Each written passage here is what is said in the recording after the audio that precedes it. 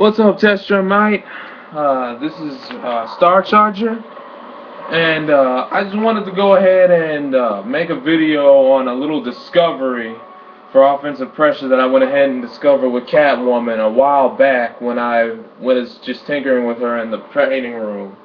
It's proven to be pretty useful thus far, and quite frankly, I suggest anybody using Catwoman to really look into this. Alright, one thing I've noticed a lot of people not using, amongst other things, I'll get to them in other videos, hopefully, and please forgive the quality of this video. This is my first time recording with my webcam, so please bear with me. I'll try and upgrade quality sometime soon. But for the time being, I'll go ahead and show that Catwoman actually has a little bit of a 50-50 knockdown setup that's absolutely untechable. You know, here's what I mean. One of her strings, light forward medium, or in Mortal Kombat notoriety is 1 forward 2, is actually a hard knockdown string, high followed by an overhead, like so, that leads to the opponent being flattened for, let's see how many frames. 43 frames, what do you know? So it leaves you at 43 frames of advantage worth, where you can go ahead and set up some pretty nasty 50-50 game that I've pretty much been hinting at over time as being called a Vortex. A hard knockdown Vortex that Catwoman has at her disposal. Now, you know, those of us that have come from Mortal Kombat have seen, you know, Vortex vortices, you know, like what Scorpion had. And those in Street Fighter, you know, obviously know about Akuma's Vortex, but, you know, whether you want to go ahead and compare it to what they've got remains to be seen. But she's got two different ways of going ahead and setting this up. One of them, of course, is going ahead and seeing if they can just go ahead and get the 1-4-2 string and just downright stuffing your opponent on wake up. See that? I have Deathstroke set to do that mighty sword flip that people love to go ahead and use on wake up, and it got stuffed on that jump attack after he got flattened. Alright? And other options Catwoman has coming out of this, you know, have really led to this becoming quite a valuable asset to her rushdown in general.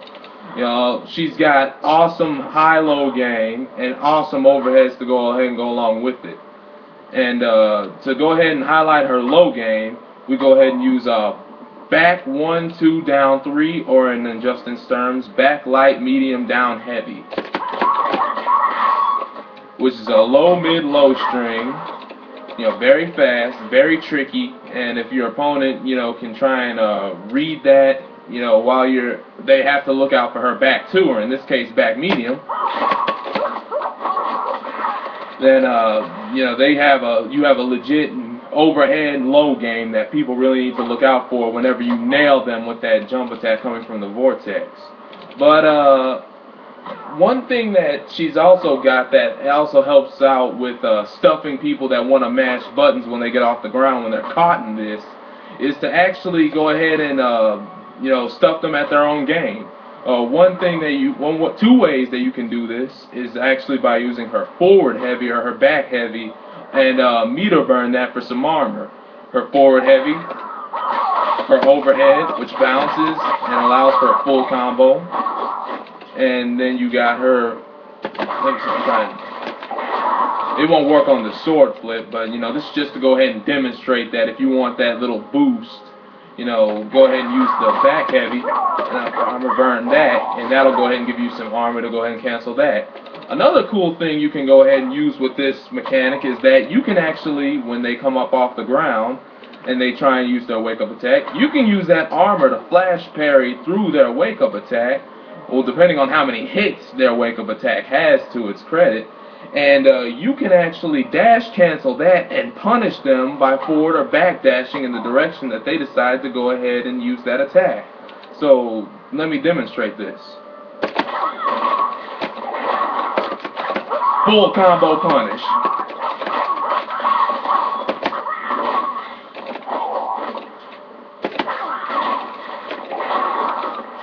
Alright, now for combos, You know, you want to go ahead and get this obviously whenever you got your opponent in a combo.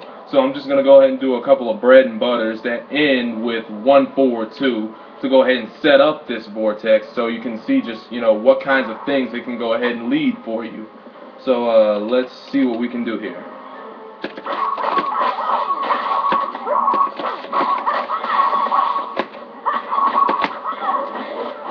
See, you can also set up a little bit of a crossover game should you miss the 1 forward 2. If you miss the 1 forward 2 during your combo, don't despair. Chances are you're going to wind up on the other side and your opponent will miss the input for their command.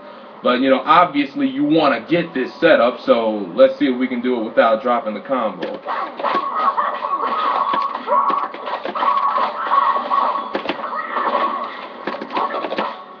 See, stuffed him right out of his wake-up attack.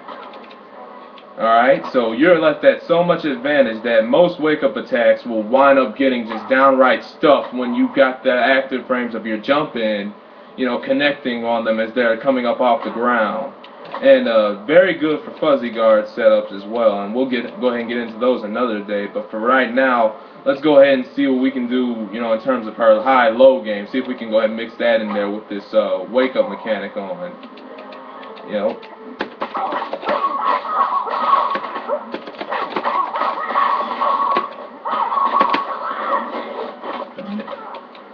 Alright, hold on. Yeah, got the low. And from there, you can go ahead and special cancel into your cat dash and set up another one. And, or you can go ahead and do your 1 forward 2 and follow up from there. Now, from back 2, one thing you can do to make things easier. I messed it up there. You have, the timing's very strict, but you can get the enhanced cat dash going. There we go.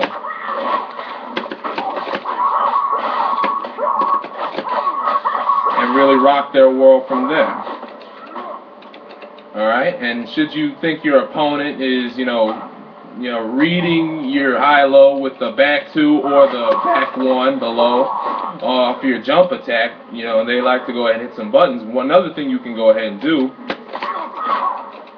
is just go ahead and follow up with either the 3-3 back 2, or in this case the heavy back medium, which goes ahead and delivers a nice little overhead. Or you can go ahead and do your heavy into your heavy into your cat stance. Another good little option.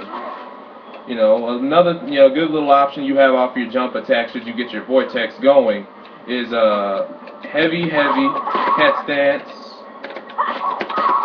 into your cartwheel. Cartwheel's only -3 on block.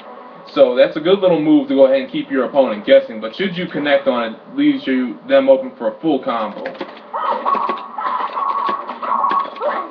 Alright, so this didn't follow up well there, but let's see if we can go ahead and get a sustainable vortex going.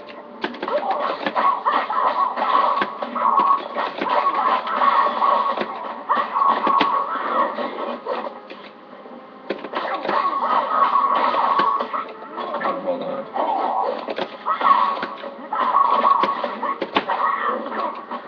Missed it there.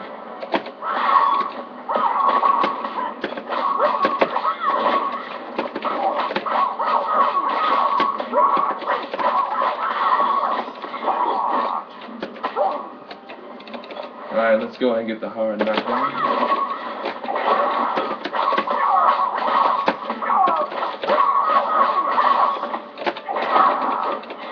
So you see, basically your opponent has to guess big time on just what it is they want to go ahead and do whenever they go ahead and come up off the ground from using that light forward medium. And should you go ahead and do your jump attack and actually want to follow forward with another light forward medium, probably set up another one in the cheapest way possible without needing a combo, just realize that whenever you use that move and they block it, you are at +3. So you can attack and move first if you choose to do so. You know, just keep that in mind. You know, another thing to go ahead and take into consideration when using her vortex is this. It's very meter reliant. You need to have some meter if you want to really make this, you know, a very effective tactic to use when you're in a match. Because having that armor necessary for that enhanced overhead, the enhanced stage transit, whatever in the world you want to go ahead and do on your opponent, say you want to go ahead and do that, or if you want to just go ahead and set up a neutral jump game. Neutral jump on Deathstroke sword flip won't work very well, but setting up a neutral game on certain characters will actually do you a lot of good. And in case you're, like right here at full screen, or not full screen, but like a quarter screen away, and you know they're going to be doing a wake-up attack, her forward light string, actually helps to stuff certain wake-up attacks. Let me go ahead and demonstrate that. Right there. If you're fast enough with this, one thing you can do, you can stuff it while he's on the ground. Like right there.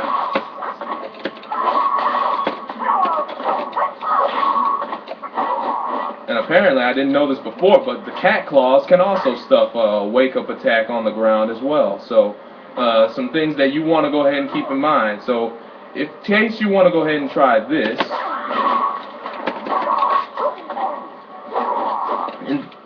and one thing on certain hitbox characters where if you go ahead and get the knockdown, let me go ahead and turn off the wake-up so that we can see if we can demonstrate this.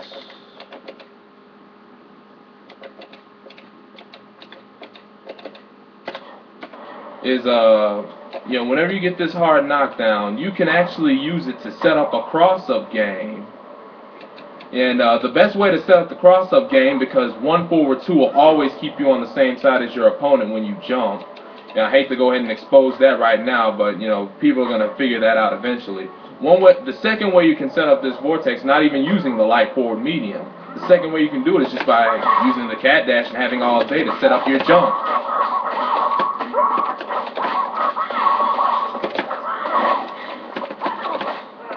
Alright, and going from there, usually the optimal choice is to go ahead and follow through with your combo if you want to go ahead and do your cat dash, and rightfully so, but if you're in one of those situations where your opponent's got a clash and you don't want them to clash, this is the next best alternative to go ahead and really keep them guessing, not just with that clash, but also with their meter on how they're going to get out of your next mix-up, because Catwoman's bag of 50-50 mix-ups with her back 2, her back 1, and her armored overhead in these situations, these hard knockdown situations, make it very difficult for our opponent to go ahead and adjust on the fly. And it's really up to you as the player with Catwoman to go ahead and mix these up and not really get too predictable with your approach. Another way to go ahead and really keep somebody honest, if you just want to go ahead and go through with your combo string, is actually invest in using your overhead cancel. Your meter burn overhead cancel. It costs 2 bars if you go ahead and do your string like a 1-1-2 or a forward 1-1-2.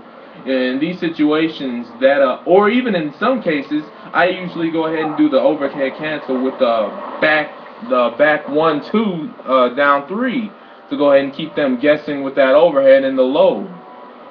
Keep those in mind. Like so. Let me demonstrate.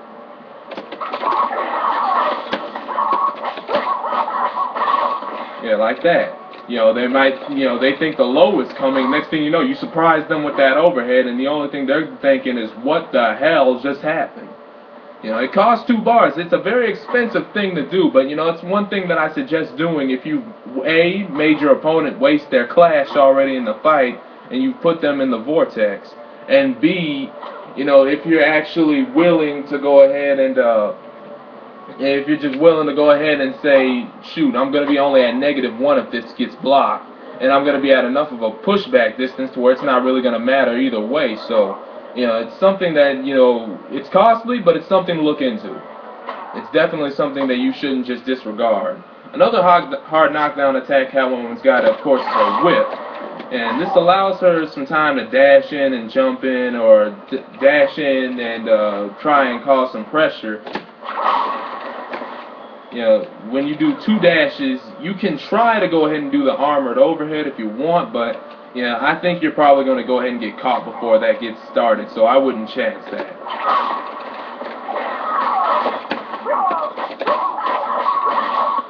let's see. Let me show you just what we can do here.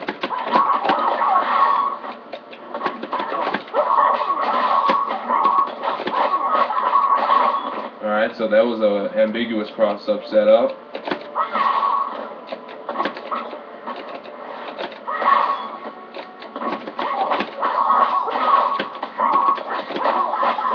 All right.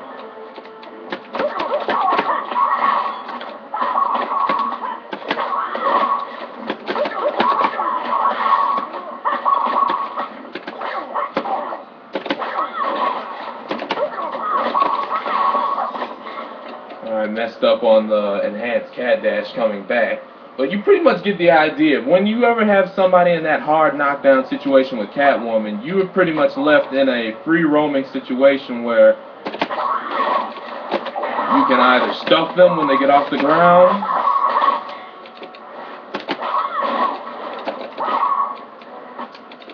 you can go ahead and go for your jump attack, which in more cases offline than online will stuff your opponent. And then you've also got your cases where, you know, you can just go ahead and walk up to them when you've gotten them so petrified of your armored overhead or your overhead right here in general. You can just walk up to them and just do your low.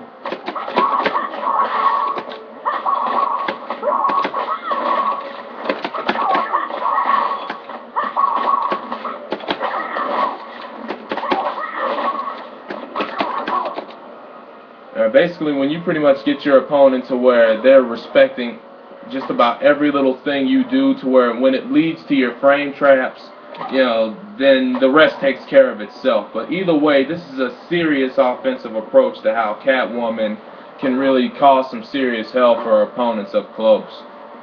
You know, take this as you may. You know, we'll be adjusting this, you know, as time goes on, as more and more tech is discovered. Let me know what you think about this, and try it out for yourself really quickly, you know, whenever you get the chance. You know, like I said, in order to really make this a true scare attack and a truly legit mix-up is to have as much meter stored up as possible so that you can go ahead and really factor your armor into how you go ahead and approach your opponent. You know, that flash parry, keep that in mind.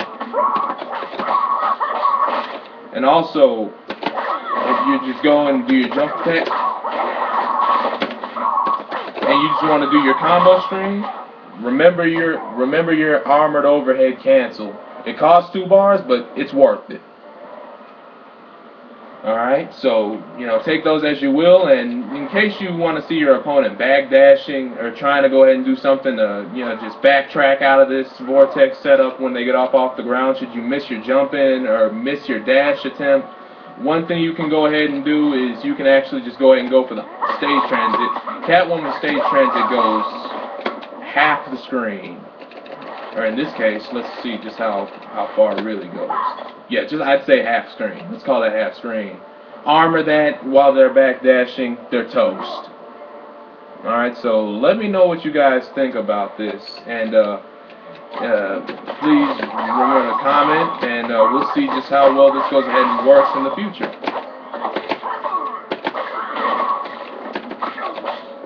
Oh, one more thing before I go ahead and cut off the video.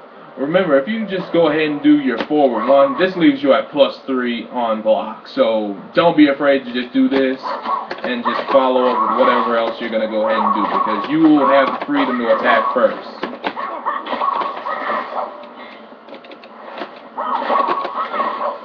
I'm failing a little bit on the overhead combo, but either way, let me know what you guys think. Try this out for yourselves, and really go ahead and let people know just how effective Catwoman truly is up close. Alright, so that's just about it.